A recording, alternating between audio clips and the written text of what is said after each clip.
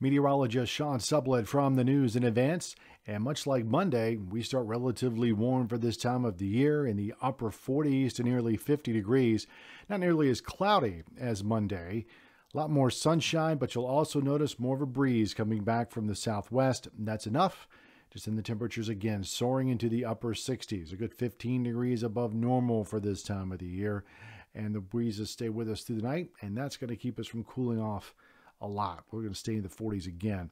Mostly cloudy sky Wednesday, a little cooler, but everything points to a very warm Thursday with temperatures soaring into the upper 70s, perhaps even low 80s if it comes together just right, but it's not here to stay. On Saturday, do look for clouds, some periods of light rain, and dramatically colder, likely holding in the low 40s. Be sure and stay with us on social media for updates and subscribe to the News in Advance. Get our videos on the Virginia Video Network app and subscribe to our podcast, Across the Sky. Get it on Google Podcasts, Apple, and Spotify.